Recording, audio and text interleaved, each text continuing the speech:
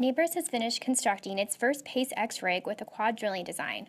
Drilling Contractor had an opportunity to tour the new rig at Nabors' yard in Crosby, Texas, where we spoke to Todd Fox, Vice President of Global Drilling Operations, and Anish Gupta, Director of Engineering. This is the 53rd Pace X rig that we've constructed.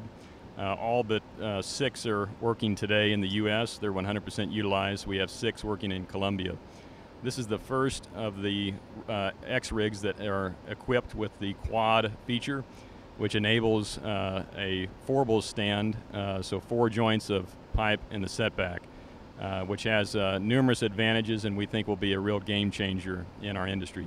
So this rig has the unique capability of having 4 joints per stand, which greatly reduces the number of drilling connections. On a 20,000 foot measured well, that would reduce the connections by up to 58 connections. So that would be also 58 fewer times you're tagging bottom with the bit, 58 fewer drilling connections, 58 fewer stands to have to trip. So significant reductions in time, which will translate to a great enhancement and improvement in safety and efficiency. On a typical well, which today is anywhere from 20,000 to 30,000 feet measured, it will greatly reduce the trip time, first and foremost, up to about 30%, as well as enable us for the first time to make up and rack back casing. So we can rack back 10,000 feet of 5.5-inch casing while we're drilling to TD.